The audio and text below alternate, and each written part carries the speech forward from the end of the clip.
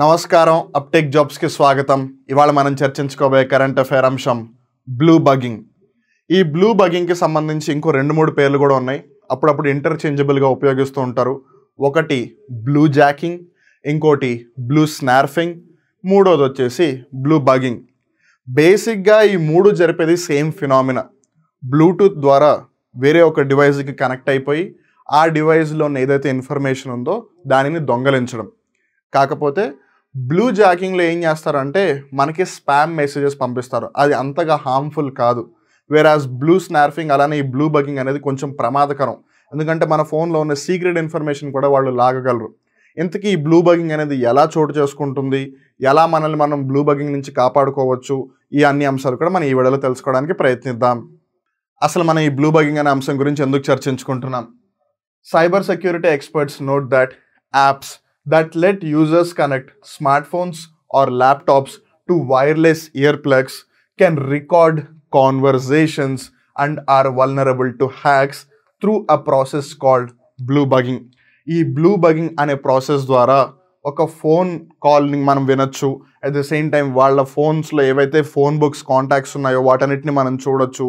ఇవన్నీ కూడా జరుగుతున్నాయి అన్నమాట. ఇవన్నీ ఎలా జరుగుతున్నాయి? ఎప్పుడైతే బ్లూటూత్ ద్వారా ఒక ఫోన్ హ్యాక్ అవుతుందో అప్పుడు జరుగుతున్నాయి. A hacker can gain unauthorized access to these apps and devices and control them as per their wish. ఒక్కసారి వాళ్ళు బ్లూటూత్ను ఉపయోగించి మన ఫోన్ని హ్యాక్ చేశారు అంటే ఇంకా అంతే సంగతులు, చిత్తగించవలను. Now we'll try to get to know in detail about this blue bugging. Independent security researcher Martin Herford blogged about the threat of blue bugging as early as 2004. ఈ చిత్రపటంలో మీరు మార్టిన్ గారిని గమనించవచ్చు. ఈయన బ్లూ బగ్గింగ్కి సంబంధించి 2004లోనే చెప్పారు. మనం 2022లో ఉన్నాము. మనలో చాలామందికి ఇప్పటికీ కూడా బ్లూటూత్ ద్వారా హ్యాక్ అవుతుంది ఫోన్, లేదా బ్లూటూత్తో ఒకళ్ళ ఫోన్ని హ్యాక్ చేయించిన సంగతి కూడా తెలియదు.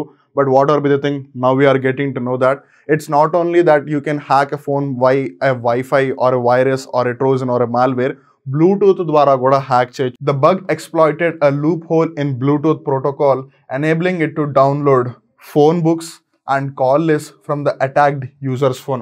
ఉదాహరణకి ఒక హ్యాకర్ అన్నాడు, బ్లూటూత్ ద్వారా నా ఫోన్ హ్యాక్ చేస్తాడు అనుకోండి. ఇప్పుడు నా ఫోన్లో ఏవైతే కాంటాక్ట్ డేటా ఉందో, లేదు నేను ఎవరికి కాల్ చేస్తున్నానో ఆ డేటా అంటే తన దగ్గరికి వెళ్ళిపోయినట్టయితే నాకు సంబంధించి ముఖ్యమైన వాళ్ళు ఎవరు అని తెలుసుకోవడానికి తనకి ఈజీ అయిపోతుంది. అలా నేను వాళ్ళతో ఏం మాట్లాడుతున్నాను, నేను వాళ్ళకి ఏ విధమైన మెసేజ్లు పంపిస్తున్నాను, ఇవన్నీ తను తెలుసుకోగలిగితే రేపు తను ఏ విధంగా అయినా సరే మమ్మల్ని ఎఫెక్ట్ చేయొచ్చు. It is a form of hacking that lets attackers access a device through its discoverable Bluetooth connection. Now this is very essential. Discoverable Bluetooth connection. మనలో చాలామంది బ్లూటూత్ను ఉపయోగిస్తూనే ఉంటాం. ఏదో ఒక యాప్ బ్లూటూత్ పర్మిషన్ అడిగిందనో, లేదు ట్రూ వైర్లెస్ ఇయర్ ఫోన్స్ అనో, ఏదో ఒక విధంగా బ్లూటూత్ స్పీకర్స్ మనం బ్లూటూత్ ఆన్ చేసుకుంటూ ఉంటాం. ఎస్పెషల్లీ జస్ట్ ఇమాజిన్ మీరు ఒక మెట్రోలోనో లేదా బస్లోనో లేదో ఒక ఫ్లైట్లోనో వెళ్తున్నారు అనుకుందాం, ట్రైన్లోనో ఉన్నారు. మీరు మీ ఫోన్ యొక్క బ్లూటూత్ను ఆన్ చేశారు అండ్ దాన్ని ఒక డివైస్ కనెక్ట్ చేయడానికి దాన్ని డిస్కవరబుల్ మోడ్లో పెట్టారు, విజిబుల్గా పెట్టారు, అందరికీ కనిపించేలాగా, అంటే బ్లూటూత్ ఆన్లో ఉంది అని. ఇప్పుడు ఒకవేళ హ్యాకర్ మీ పక్కనే కూర్చున్నాడు అనుకోండి, ఆ హ్యాకర్ ఆ డిస్కవరబుల్ బ్లూటూత్ ఏదైతే ఉంటుందో దానికి కనెక్ట్ అయిపోతాడు. అండ్ రిమెంబర్, బ్లూటూత్ యొక్క రేంజ్ నార్మల్గా ఉండేది 10 to 20 మీటర్స్ హార్డ్లీ. 20-25 మీటర్లు దాటిన తర్వాత మీరు ఎనీవేస్ బ్లూటూత్తో కనెక్ట్ అవ్వలేరు. సో మీ చుట్టుపక్కల మీ పక్కనే కూర్చున్న వాళ్ళు మీ ఫోన్ని హ్యాక్ చేయగలరు. And once they establish the connection, ఇంక తర్వాత జరగాల్సింది జరుగుతుంది. So once a device or a phone is blue bugged, a hacker can listen to the calls, read and send messages and steal and modify contacts. ఇక్కడ మనం ఒక జాగ్రత్త గమనించాల్సింది ఏంటంటే, can listen to the calls. అక్కడ మన privacy already పోయింది. And రెండోది, ఒకవేళ మీరు ఏదైనా బిజినెస్ డిస్కషన్స్ చేసుకుంటున్నా, లేదు ఈవెన్ పర్సనల్ కాల్స్ చేసుకుంటున్నా సరే ప్రైవసీ అనేది లేదు. సో మీ డీటెయిల్స్ అన్ని వాళ్ళకి తెలిసిపోతాయి.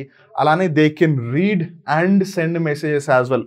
ఉదాహరణకి మీరు ఒక పనిలో చాలా బిజీగా ఉన్నారు అనుకుందాం, ఎవరో మీకు ఒక ఇంపార్టెంట్ మెసేజ్ పంపించేశారు, మీరు దానికి respond అవ్వలేకపోయారు because of the activity that you are in. But at the same time ఈ హ్యాకర్ మెసేజ్కి రిప్లై పంపించేస్తాడు.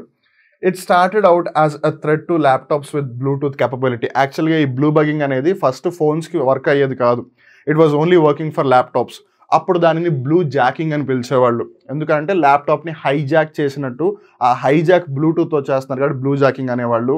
బట్ ఇప్పుడు అది ఫోన్స్లోకి వచ్చేసింది కాబట్టి అప్పటి నుంచి దాన్ని బ్లూ బగ్గింగ్ అంటున్నారు. Later hackers use the technique to target mobile phones and other devices. ఎందుకు? ల్యాప్టాప్స్ కన్నా ఎక్కువ ప్రపంచంలో ఫోన్లు ఉన్నాయి కాబట్టి. అండ్ ఈ రోజున ఫోన్స్లోనే మనం ప్రపంచం మొత్తం నడిపిస్తున్నాం కాబట్టి వాళ్ళు ఏ విధంగా అయినా సరే ఇన్ఫర్మేషన్ని స్టీల్ చేయాలంటే Bluetooth is easy. And more over మనం చుట్టుపక్కల ఉన్న వాళ్ళని పెద్దగా ఎప్పుడు డౌట్ పడం, ఎందుకంటే హ్యాకింగ్ అంటే ఎక్కడి నుంచి వచ్చేస్తాడని ఇదిలోనే ఉంటాం కాబట్టి చుట్టుపక్కల ఉన్న వాళ్ళు ఏమీ చేయరు అనుకుంటాం. బట్ మనం ఏదో క్యాజువల్గా బ్లూటూత్ ఆన్ చేస్తాం, ఒక 2 నిమిషాలు ఖాళీగా పెట్టేసినా సరే జరగాల్సింది జరిగిపోతుంది.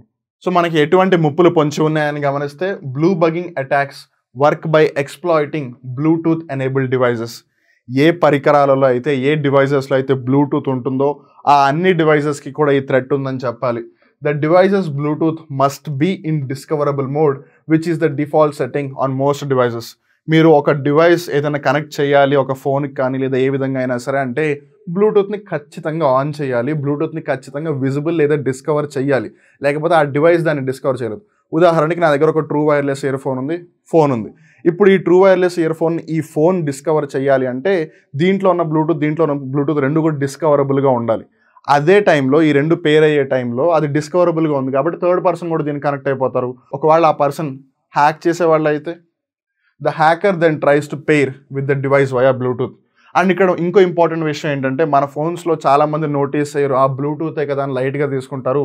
బ్లూటూత్ బై డిఫాల్ట్ ఎప్పుడు కూడా ఆన్లోనే ఉంటుంది, దాన్ని మనం ఆఫ్ చేయాలి. అండ్ మీరు అనొచ్చు నేను ఆఫ్ చేయకపోతే ఏమవుతుంది అని. Once a connection is established hackers can use brute force attacks to bypass authentication. ఇప్పుడు మన ఫోన్లో కొన్ని యాప్స్ ఓపెన్ చేయాలంటే మనం పాస్వర్డ్ లేదా ఫింగర్ ప్రింట్ లాంటివి ఏదో పెట్టుకుంటాం. బట్ వాళ్ళు ఒకసారి కనెక్షన్ ఎస్టాబ్లిష్ చేసిన తర్వాత వాళ్ళకున్న తెలివిని ఉపయోగించి వాళ్ళు ఆ రూట్ని అంతా కూడా బైపాస్ చేసేస్తారు. They can install the malware in the compromised device to gain unauthorised access to it. And ఇక్కడ ప్రక్రియ ఏ విధంగా జరుగుతుంది అంటే ఎవరైతే హ్యాకర్ ఉన్నారో మన ఫోన్ని కనెక్ట్ చేసేసుకుని మనకి తెలియకుండానే వాళ్ళకి access ఇచ్చేసుకుంటారు. Bluebugging can happen whenever a Bluetooth enabled device is within a 10-meter radius of the hacker.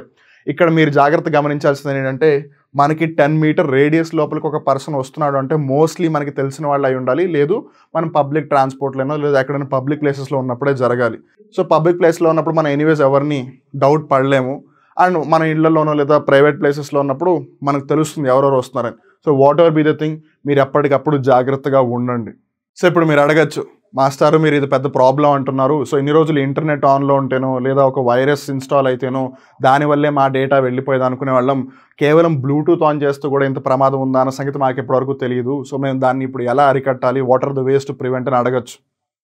Turning of Bluetooth and disconnecting paired Bluetooth devices when not in use.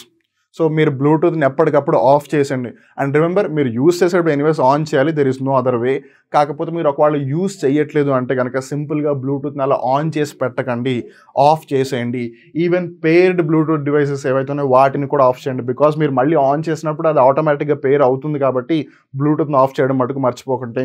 Even internet అయినా సరే అలానే updating the devices system software to the latest version. ఎప్పటికప్పుడు మీరు ఏదైతే versions వాడుతున్నారో వాటిని ఒకవేళ update చేసే అవకాశం ఉంటే కనుక అప్డేట్ ఖచ్చితంగా చేయండి. బికాస్ అప్డేట్ చేసినప్పుడు దాని యొక్క పర్ఫార్మెన్స్ ఇంప్రూవ్ అవుతుంది. At the same time safety and security issues ఒకవేళ ఏమైనా ఉంటే వాటిని కూడా సార్ట్అవుట్ చేసేస్తారు వాళ్ళు. అందుకని మీరు ఎప్పటికప్పుడు ఫోన్ అయినా సరే బ్లూటూత్ అయినా సరే సిస్టమ్ అయినా సరే అప్డేటెడ్ వర్షన్ వస్తే ఒకవేళ మీ ఫోన్స్లో స్టోరేజ్ అవన్నీ ఉండి ప్రాబ్లం ఏమీ లేదు అనుకుంటే మీరు అప్డేట్ వెంటనే చేయండి. Limiting use of public wifi and using VPN as an additional security measure are some of the ways to prevent బ్లూబగింగ్. ఇక్కడ మనం జాగ్రత్తగా గమనించాల్సింది ఏంటంటే మనం ఎక్కువసేపు పబ్లిక్ వైఫైని యూజ్ చేయకూడదు. బికాస్ మనకు ఆల్రెడీ తెలుసు వైఫై ద్వారా కూడా ఒక వైఫైకి ఏవైతే డివైసెస్ కనెక్ట్ అవుతాయో ఒకవేళ ఆ వైఫైని ఎవరైనా హ్యాక్ చేశారనుకోండి అప్పుడు ఆటోమేటిక్గా ఏవైతే డివైసెస్ అన్ని దానికి కనెక్ట్ అయి ఉన్నాయో వాళ్ళ ఇన్ఫర్మేషన్ మొత్తం కూడా ఆ hacker తీసుకోగలడు. They can get the access to it. అందుకని మీరు ఎప్పటికప్పుడు ప్రైవేట్ వైఫైస్ను యూస్ చేయండి, లేదు మీకు తెలిసిన సోర్సెస్ దగ్గర నుంచి వైఫై యూస్ చేయండి. అంతేగాని ఎక్కడో రైల్వే స్టేషన్కి వెళ్ళాము, లేదా ఎక్కడో ఎయిర్పోర్ట్లో ఉన్నాము, లేదా బస్ స్టాండ్లో ఉన్నాము అని ఏవైతే పబ్లిక్ వైఫైస్ ఉంటాయో వాటిలో ఒకవేళ మీరు ఎమర్జెన్సీ అయితేనే వాడండి. కానీ ఒకవేళ వాడినా కూడా ఎక్కువసేపు ఆ వైఫై మీద ఉండకండి. Because we don't know anything can happen in these days. At the same time ఒకవేళ మీకు అంతగా ఇంపార్టెంట్ థింగ్స్ అని చేసి ఉన్నాయి, లేదు మీరు చాలా important person of any company or any entity అని అనుకున్నట్టయితే మీరు ఒక VPN యూస్ చేయండి. VPN అంటే వర్చువల్ ప్రైవేట్ నెట్వర్క్. ఆ విధంగా యూస్ చేసినట్టయితే మీకు కొంచెం సెక్యూరిటీ అనేది పెరుగుతుంది. తద్వారా ఈ హ్యాకింగ్ కానీ ఇవన్నీ కూడా కొంచెం తగ్గించవచ్చు. అలానే users must also watch out for suspicious activities on their devices. మీకు తెలియకుండా ఒకవేళ ఏదైనా జరుగుతున్నా ఇప్పుడు కాల్ లాగ్స్లో మీరు ఎవరికి కాల్ చేశారనేది మీకు తెలుస్తుంది. సడన్గా అక్కడ పర్సన్కి ఒక కాల్ వెళ్ళిపోయింది అండ్ ఆ కాల్ మీరు చేయలేదు. రిమెంబర్, ఇక్కడ కాల్ అన్నప్పుడు మీరు కాల్ మీకు తెలియకుండా కూడా వాళ్ళు కాల్ చేయొచ్చు, వాళ్ళు కాల్ చేసిన దాన్ని మీకు తెలియకుండా పిక్ చేయొచ్చు, వాళ్ళు మీ మెసేజ్లు చదవచ్చు, మెసేజెస్కి వాళ్ళే రెస్పాన్స్ కూడా ఇవ్వచ్చు. సో ఈ విధంగా ఏదైనా జరుగుతుంది. కానీ కొన్నిసార్లు మనం నోటీస్ చేయం, లాస్ట్ మెసేజ్ నేను పంపించానా వాళ్ళు పంపించారని అంతగా మనం నోటీస్ చేయం. కొన్నిసార్లు ఏదో అలవాట్లు అలా మెసేజ్ చేసుకుంటూ వెళ్ళిపోతాం. అందుకని ఎప్పటికప్పుడు ఇంపార్టెంట్ పీపుల్కి సంబంధించి కాల్స్ కానీ చాట్స్ కానీ చెక్ చేసుకుంటూ ఉండండి. Because we don't know and once the attack is taken place తర్వాత మనం బాధపడి కూడా చేయగలిగింది ఏమీ లేదు. So that's బ్లూబగింగ్ for you. గుర్తుపెట్టుకోండి, ఎప్పటికప్పుడు మీ బ్లూటూత్ని ఆఫ్ చేయండి. డిస్కవరబుల్ మోడ్లో విజిబిలిటీని ఎప్పటికప్పుడు ఆఫ్ చేసుకుంటూ ఉండండి. బికాస్ బై డిఫాల్ట్ బ్లూటూత్ ఎప్పుడు కూడా విజిబిలిటీ ఆన్లోనే ఉంటుంది. And Bluetooth at a time కనీసం 8 డివైజెస్తో connect అవ్వగలదు. So we don't know any damage can happen. అందుకని మీ ఫోన్ దగ్గర నుంచి మీ ట్రూ వైర్లెస్ ఇయర్ ఫోన్స్ అవ్వచ్చు, ఏదైనా సరే జాగ్రత్తగా ఉంటూ ఉండండి. అట్ ద సేమ్ టైం భయపడాల్సిన అవసరం లేదు. As long as you are maintaining safety and security, no need to worry.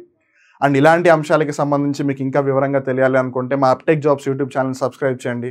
అలానే ఒకవేళ మీరు గ్రూప్ 1, గ్రూప్ 2, గ్రూప్ 3, గ్రూప్ 4 లాంటి ఎగ్జామ్స్కి ప్రిపేర్ అవుతున్నట్టయితే మీరు తెలంగాణ రాష్ట్రంలో ఉన్న, ఆంధ్రప్రదేశ్ రాష్ట్రంలో ఉన్నా సరే మీరు వెంటనే అప్టేక్ జాబ్స్ యాప్ని మీ మొబైల్ ఫోన్స్లో ఇన్స్టాల్ చేసుకుని మీరు ఏ ఎగ్జామ్కి అయితే ప్రిపేర్ అవుతున్నారో ఆ కోర్సుని పర్చేస్ చేయండి. అక్కడ మీకు సబ్జెక్టుల వారీగా అంతా కూడా సెగ్రిగేట్ చేయబడింది. సో మీరు ఒకవేళ ఒక సబ్జెక్టే కావాలి నాకు అనుకుంటే మీరు ఆ సబ్జెక్ట్ని పర్చేస్ చేయొచ్చు. అట్ ది సేమ్ టైం మీరు ఒకవేళ మొత్తం కోర్స్ కావాలి అనుకుంటే కోర్సుని పర్చేస్ చేయొచ్చు. అండ్ ప్రతి సబ్జెక్ట్లో ప్రతి చాప్టర్కి సంబంధించిన పీడిఎఫ్ మెటీరియల్తో పాటు మీకు దానికి సంబంధించిన టెస్ట్లు కూడా ఉంటాయి. అండ్ ఆ టెస్ట్కి సంబంధించిన అనాలిసిస్ కూడా మీకు ఉంటుంది. సో దట్ మీ ప్రిపరేషన్ అనేది చాలా ఈజీగా జరుగుతుంది. అండ్ రిమెంబర్, అప్టేక్ జాబ్స్ అనేది ఒక ఆఫ్లైన్ ఇన్స్టిట్యూట్ కాదు. It is purely working on online mode. So మీకు హెల్ప్ అవ్వాలి అని మీరు ఇళ్లలోనే కూర్చొని మీరు ఎక్కడున్నా సరే మీ కంఫర్టబిలిటీతో మీరు ప్రిపేర్ అవ్వాలి అని చెప్పి మీకోసం ఒక యాప్ని తయారు చేసింది. So we don't have an offline institute. At the same time uptake jobs YouTube ఛానల్లో షార్ట్స్ రూపంలో మీకు ఎప్పటికప్పుడు బిట్స్ ఎక్స్ప్లెయిన్ చేస్తూ ఉంటారు. తద్వారా మీకు రివిజన్ కూడా అవుతుంది. అలానే మీకు uptake jobs YouTube channel community పేజ్లో ఎప్పటికప్పుడు కొత్త క్వశ్చన్స్ అడుగుతూ ఉంటారు. సో దట్ మీకు అక్కడ రివిజన్ కూడా అయిపోతుంది. And not only that, uptake jobs YouTube ఛానల్లో మీకు డైలీ కరెంట్ అఫైర్స్ కూడా ఫ్రీగా వస్తూ ఉంటాయి. So that you can enhance your knowledge and you can update your self. And as the name says uptake jobs ఎప్పుడూ కూడా మిమ్మల్ని ఒక మెట్టు పైకి తీసుకెళ్లాలని ఆలోచిస్తుంది. సో మా ప్రయాణంలో మీరు కూడా భాగస్వాములు కండి. మీ జీవిత సాఫల్యంలో మమ్మల్ని కూడా భాగస్వాములను చేయండి. మళ్ళీ ఇంకో రోజు ఇంకో కొత్త కరెంట్ అఫైర్ ఎపిసోడ్లో కలుద్దాం. అప్పటి వరకు చూస్తూనే ఉండండి అప్టేక్ జాబ్స్. నేను మీ వివేక్. నమస్కారం.